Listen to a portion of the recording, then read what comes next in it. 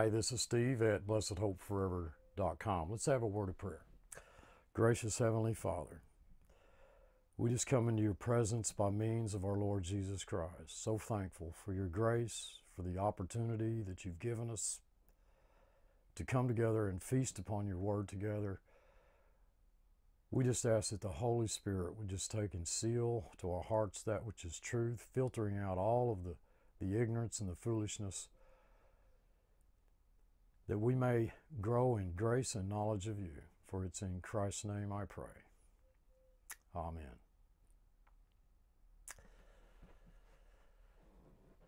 I titled this Wednesday night video, Change Your Filthy Clothes.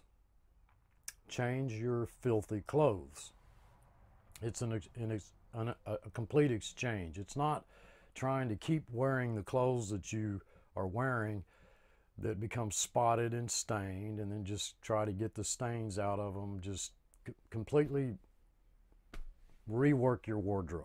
Okay, I mean, it's an exchange of clothes.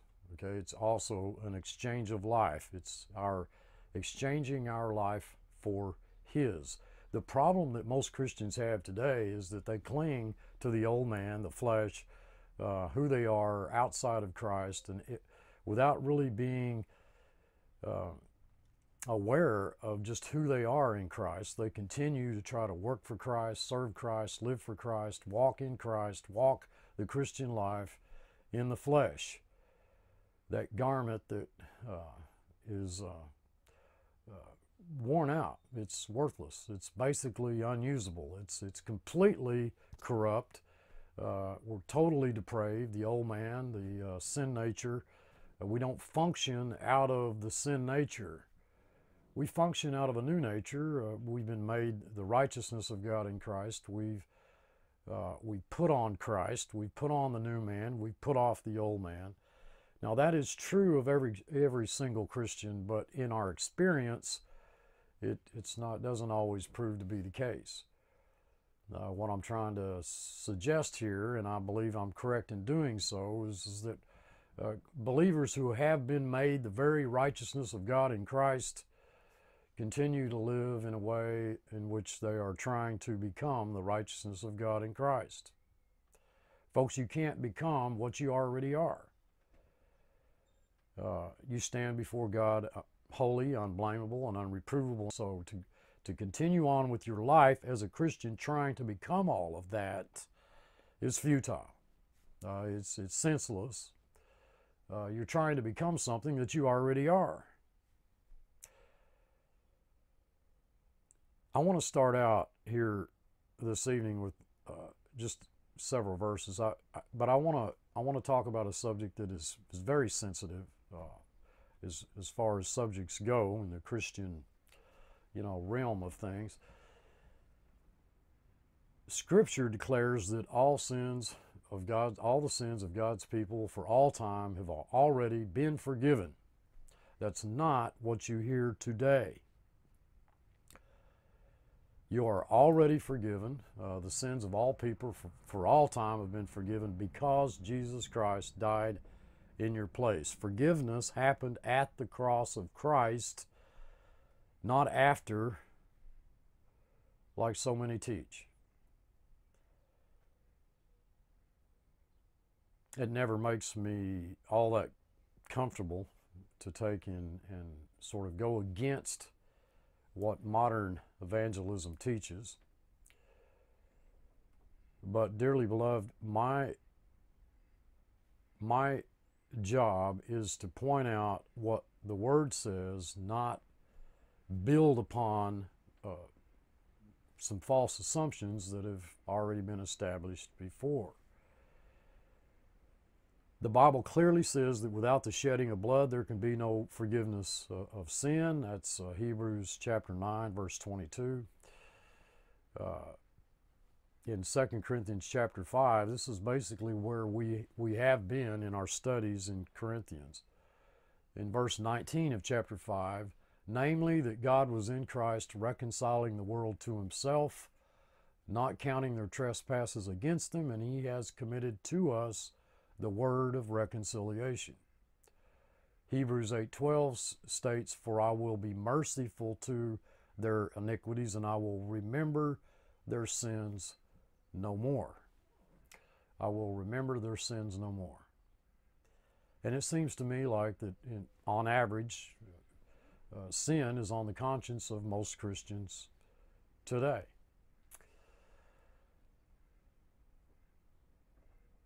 Hebrews 10:18 says, "Now where there is forgiveness of sins, there is no longer any offering for sin." Colossians 1:20, "And through him to reconcile all things to himself, having made peace through the blood of his cross. Through him, I say, whether things on earth or things in heaven." Hebrews 10:12 says, "But he, having offered one sacrifice for sins for all time, sat down at the right hand of God." This means that forgiveness was finished on the cross of Christ. Romans 5:10, "For if while we were enemies, we were reconciled to God through the death of his Son." Now notice that this verse says that we were reconciled while we were enemies. Colossians 2:13, "When you were dead in your trespasses, when you were dead in your transgressions and the uncircumcision of your flesh, he made you alive together with him." He made you alive when you were dead in trespasses and sins. "Having forgiven us all," not some, not most, not just those in the past, "all our transgressions." And so again, forgiveness happened before we became believers in Jesus Christ. This is what the text says. In Romans chapter 6, verse 10, "For the death that he died to sin once for all, but the life that he lives to God." Hebrews 9:26, "But now once at the consummation of the ages, he," that is Jesus, "has been manifested to put away sin by the sacrifice of himself." The Holy Spirit convicts the world of its unbelief. Many Christians mistakenly apply that to believers. We are not of the world. We are in the world, but we're not of the world. The Holy Spirit convicts the world of sin, righteousness, and judgment. The Holy Spirit does not convict the believer of sin. The sin issue has been forever settled, and he doesn't convict our conscience of sin. That's Hebrews chapter 8, verse 12. So he doesn't convict you of your individual sins, since God has already forgiven and forgotten all of your sins. It's your own conscience or other people or religious systems that cause feelings of guilt and remorse and regret, which I've often pointed out is regret is the very heart of atheism. John 16, verses 8 and 9, "And he," the Holy Spirit, "when he comes, will convict the world concerning sin and righteousness and judgment. Concerning sin, because they do not believe in me." Dearly beloved, the need nowadays in the age in which we're living, in the time in which we're living, I believe, and I'm going to submit to you, I believe that the need among Christians has never been as great. I believe our Lord is returning soon. When, I do not know, but I believe the need for salvation is great. And I'm not talking about bringing non-believers into the circle of believers. I'm not talking about transforming somehow, goats into sheep or tare into wheat. I'm suggesting that the need is great now more than ever for God's redeemed people, those whom he redeemed, whom he died in their place. The need for salvation is great. God is saving his people from the sins of doubt, disbelief, law, self, Satan, fear of death, And I don't believe that's physical death. I believe that's spiritual death. And a world religious system that's based upon human merit. If you follow this channel, you know that the way that Blessed Hope Forever defines the world in Scripture is not the non-believing world. It is always found in the context, most always found in the context, unless it's referring to the planet, it's referring to the world religious system based on human merit. That not only includes Christianity, a Christian based merit religious system, but all other pagan religions, any religion other than authentic Christianity. He came unto his own, the word says, and his own, he's talking about Israel, received him not. John 1:11, 1:1:1. He came unto his own, and his own received him not. Same thing is happening today. Same thing is happening to the church, in the church, today. Christ is coming. He comes to his own receives him not. Now, what do I mean by that? We don't want him. We want law. We want to operate and function out of the old man, the flesh. We want to try to overcome sin in our own strength and through our own efforts. We don't need him. Oh, we say we do. And many times, we walk. In fact, I'm going to go as far as to suggest that in the life of most Christians today, it wasn't the case in the past. 200, 400 years ago, things have changed, dearly beloved. Things have changed. We are at a point in history now in which the church is nearing complete apostasy, a falling away from the faith that's articulated. There is a faith, a particular faith that the church has fallen away from, and that is faith, confidence in him, not ourselves. Not ourselves. We don't have confidence in the flesh. Just like what God's redeemed people did in the wilderness. I'm going to put this chart up here.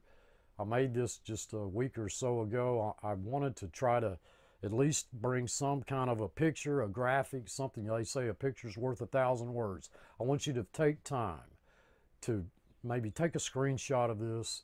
I want you to take time to really look closely at this chart, because it is, the pattern, folks, is astounding. Most of us love patterns. We like to see patterns. We like to see things like this. I'm not sure that many of us want to see this one. There is a pattern that the church, where the church is seen to be involved in the same area of the physical and spiritual activity that Israel was.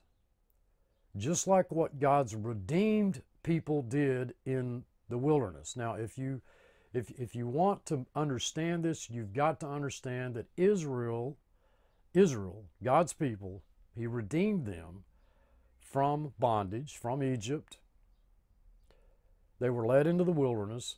They wandered in the wilderness for 40 years, a period of testing for the people of Israel. And God promised them that he would bring them into the land in which he promised. That was Canaan, but it was not heaven. It's not heaven. Joshua and Caleb are not the only ones that went to heaven, and the rest that perished in the wilderness, well, they just went to hell. These were God's redeemed people. We can't throw out the fact that God redeemed these people. He took them into a desert of testing, of severe testing and trial, where that he provided for their every need. I mean, right down to the, everything they needed. And what did they do? They grumbled. They complained. They wanted to go back to Egypt. They didn't like what they were going through. They got tired of eating manna. They got tired of eating the food that God provided. Christians today, they don't like to study. They're tired of the same old manna. Well, Scripture, Steve, yeah, I've tried studying Scripture. It's just so dry. I want something else. I need something else, something to, to some other experience, anything other than the Word of God. The very thing that sustains and upholds us. The very thing, the very Word of God, dearly beloved, the Word of God, the thing that we tend to I guess you could say honestly, neglect more than anything in our lives. Because it's such a privilege to hold His Word in our hand and read it and study it and meditate on it and pray on it. We don't want that. We don't want that. No, we'd rather listen to others, get their opinions, and see if their opinions kind of match up with our thoughts. And well, what that guy said, okay, it sounds pretty good. I'm going to go with that. I don't need to study. I'm not a pastor. I'm not a teacher. I don't need to study. Dearly beloved, we're to study to show ourselves approved, a workman that needeth not be ashamed, rightly dividing the word of truth. The pattern is astounding. I have a little baby picture of me when I was 2 years old. I was going to throw it up on the screen. I don't need to do that, but I can tell you that I look at that picture today. I'm 66 years old. I'm approaching 67. I look at that picture, and before I ever heard the name of Jesus Christ, I was a redeemed child of God. I was clothed in the righteousness of Jesus Christ. I was perfectly fit for heaven.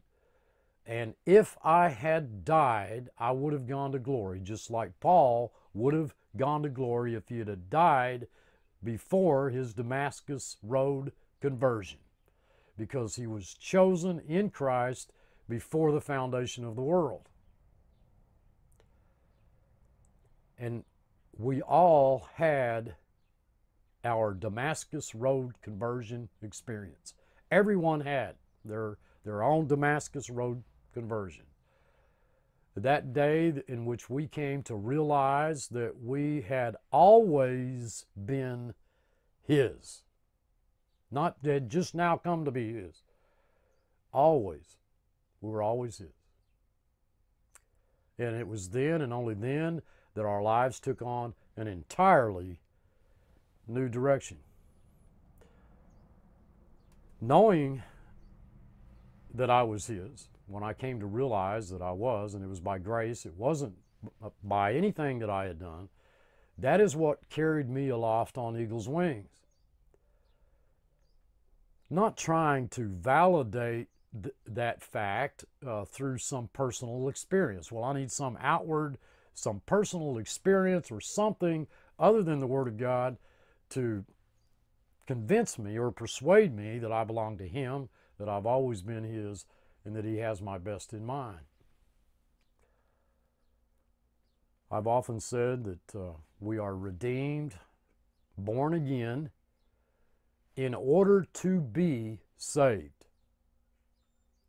Redemption and salvation are not the same thing. Although the word saved, sozo in the Greek, salvation, deliverance, rescue, although that word saved can be and sometimes is used in reference to our new birth.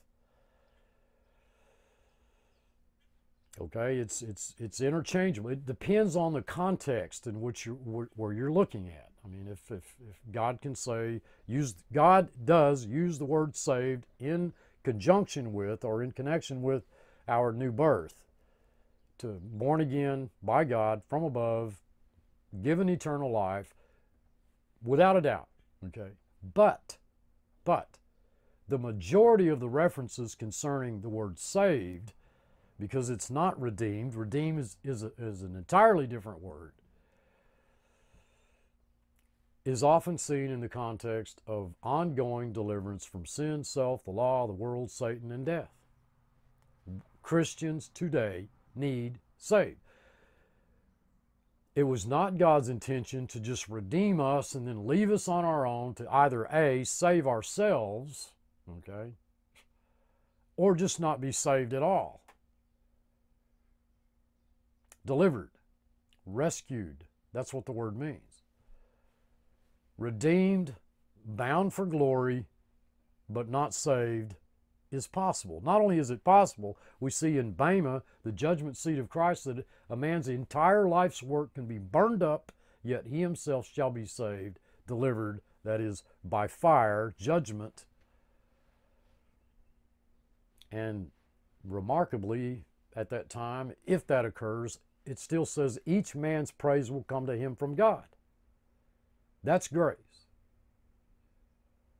Christians spend so much time worrying about things that they shouldn't, fretting over things that bothered over things that they shouldn't. Just like redeemed Israel, which God designed, crafted, engineered that circumstance, that event in history, that historical event. God designed that and did that as a pattern to us who would come and follow along later and believe. Just like redeemed Israel, who perished in the wilderness and they didn't live to see the promised land of rest. Rest. This was physical. This was not spiritual. Canaan is not heaven. Okay, it was a land of rest. There's your pattern. So look closely at the comparison.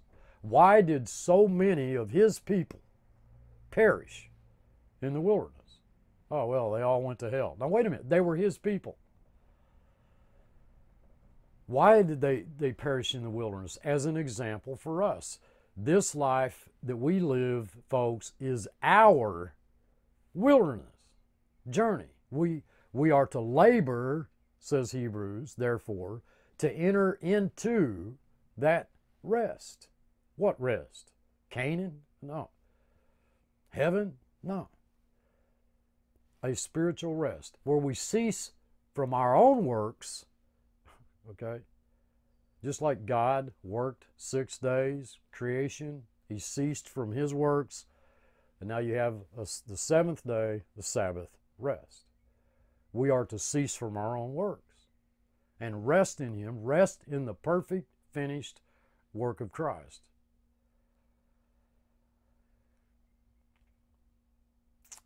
When I'm reading Hebrews, I'm reading, let us therefore fear, lest a promise being left us of entering into his rest, any of you should seem to come short of it. Are you resting in him? For unto us was the gospel preached as well as unto them, but the word preached did not profit them, not being mixed with faith in them that heard it. For we which have believed do enter into rest, as he said, as I have sworn in my wrath, if they shall enter into my rest, although the works were finished from the foundation of the world. For he spake in a certain place of the seventh day on this wise, and God did rest the seventh day from all his works. And in this place again, if they shall enter into my rest, seeing therefore it remaineth that some must enter therein, and they to whom it was first preached entered not in because of unbelief. Again, he limits a certain day, saying in David, today, after so long a time, as it is said, today, if you will hear his voice, harden not your hearts. For if Jesus had given them rest, then would he not afterward have spoken of another day. There remaineth therefore a rest to the people of God. For he that is entered into his rest, he also has ceased from his own works, as God did from his. Let us labor, therefore. It's a labor. It's not easy. It's not easy to let go of yourself. It's not easy to turn your focus, your attention away from yourself to Christ above. It is very difficult to labor to enter into his rest. It can be for many Christians. Some maybe, perhaps it's easier. Some it's not so easy. The text says we're to labor to enter into that rest, lest any man fall after the same example of unbelief. So this is a pattern, dearly beloved. We're looking at a pattern, and most Christians love patterns. It seems like they would love this one, but we'll see. The church, I submit to you, the church today as a whole is no more trusting God than did God's children in the wilderness. Most of them are grumbling. Most of them are complaining. They don't like the circumstances they're going through. They don't really see that everything that occurs in their lives is God's perfect provision for their lives. It's painful and as ugly as some of that stuff often can be. Most will not enter into his rest. Most Christians will not. Most will perish in the wilderness. That's why he says, labor, therefore, to enter his rest. The word preached did not profit them, not being mixed with faith in them that heard it. Faith comes through hearing, and hearing through BHF? No. Hearing through the Word of God. You will only find your need met through this book. Scripture, folks, is not telling us to proclaim what man must do in order to be redeemed. What man must do, but what Christ has done. You say, well, you know, I'm not a Bible teacher, you're an ambassador for Christ. You have a message, you have one life, you have a message, you have a life. What is it going to be? Is it going to be a ministry of self, to self, or is it going to be a ministry of Christ, from Christ? That's the question. This isn't about human intelligence. It isn't. I know of young kids, 10, 12, 11, 12 years old, that get this. And I know of 70-year-old pastors and Bible teachers who don't get this. It has nothing to do with intelligence or IQ or anything else. The text is simply saying that we are to rest from our own works as he did from his. That's what it says. Not complicated. Where it becomes complicated is there's a wall, an automatic resistance to anything that goes contrary to what we have formerly been taught or what we have formerly believed.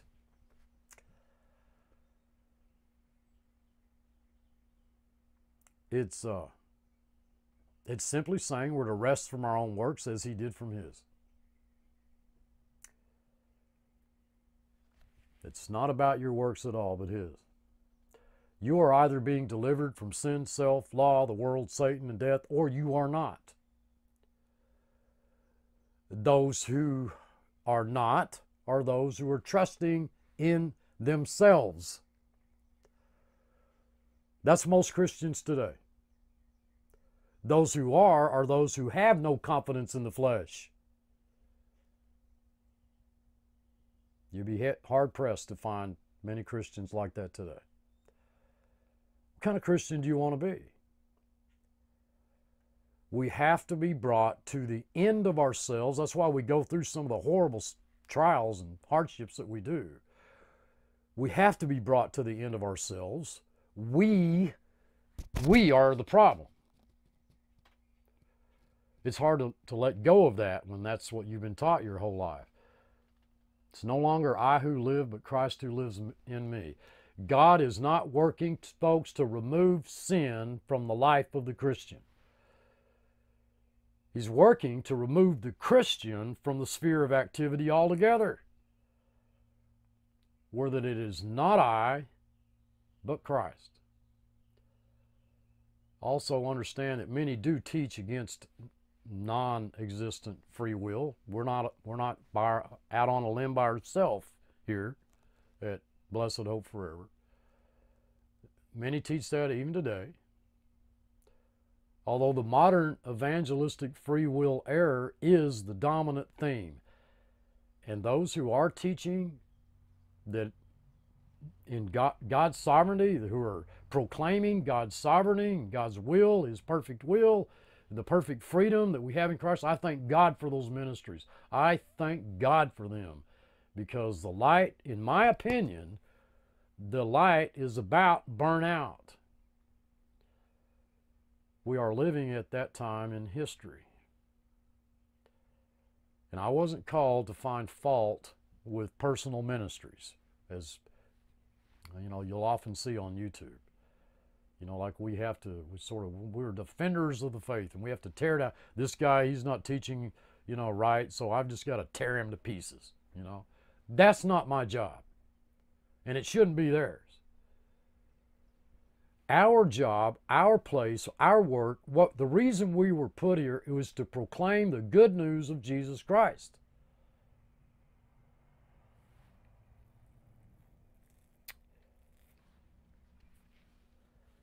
We all learn as we study. You don't learn anything from me. I'm not your teacher. The Holy Spirit is. My job is to get you to actually spend time in this book. If you don't have peace, if you don't have joy, dearly beloved, it's because you have not spent time in this book. Don't make the grave mistake of trying to see Christ in places where He's not. You study, and I guarantee you, if you have a sincere heart and you spend time in that Word, eventually you'll begin to see how that law absolutely has no place, plays no part in the Christian's life. In verses concerning our not being under law will begin to pop off the page at you. You'll come to more and more realize just who you are in Christ. There's an identity crisis occurring today, a severe one. Imagine, you don't even know who you are, or you have the wrong idea about who you are. You don't really understand just who you are in Christ. You don't understand how much God loves you. Oh, God doesn't love me.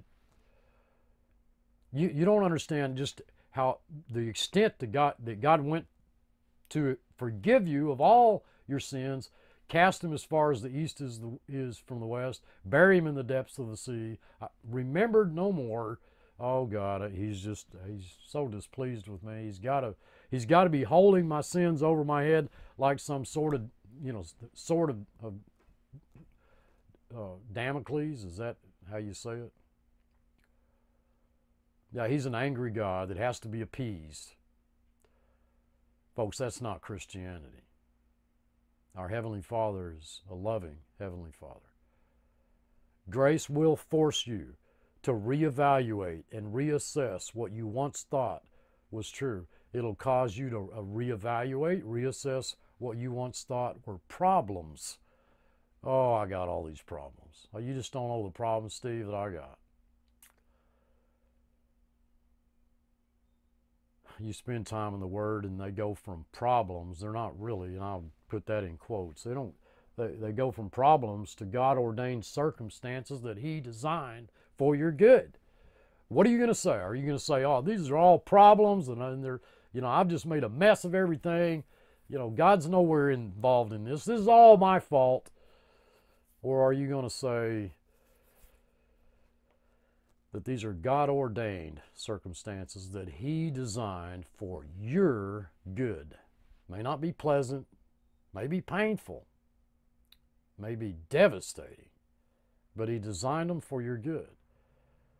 You were redeemed when Christ died in your place. That occurred in His lifetime. Then, you came along and you needed saved. Therefore, you were made a new creation and your spirit was renewed. You were regenerated. That occurred in your lifetime. And dearly beloved, you played no part in either event. Both occurred at a time in which God chose. Not your timing, but God's. You could not initiate, nor could you prevent that work of God. And so now you are working together with God. This is where we're at in our study in 2 Corinthians. We work together with God. Your journey of spiritual growth has begun. You may, by the grace and the mercies of God, grow in grace and knowledge of Jesus Christ, which is why you were born again by God from above in the first place. Thereby being saved, that is, delivered, rescued from sin, self, the law, the world, Satan, and death. Sin, that's the sin nature, the old man. Self, that's the flesh. The law, where the law is the strength of sin. The world, that is the world religious system based on human merit, that which will put you to death thinking it's doing God's service. Satan, that's error and deception and the snares that he sets for believers. And death, that is separation from God. You may be delivered, rescued from all that, or you may not.